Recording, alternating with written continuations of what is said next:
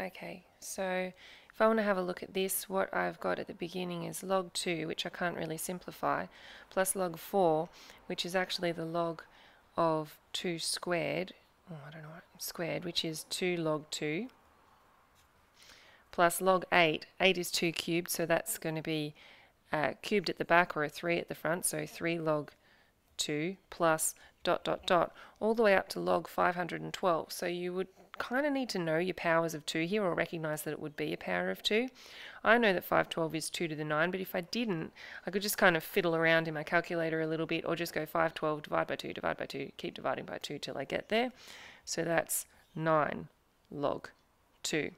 So what I really have here is the sum of the numbers 1 to 9, or log 2 factorized out with 1 plus 2 plus 3 plus blah blah blah plus 8 plus 9. And this is an arithmetic series. To find the sum of an arithmetic series, you recognize how many numbers you have in your series, and you would go, well, 1 and 9 is 10, 2 and 8 is 10, 3 and 7 would be 10. There's actually going to be 4.5 times we're doing this because there are 9 terms. So 10 by 4.5 equals 45. So the answer is going to have to be 45 log 2.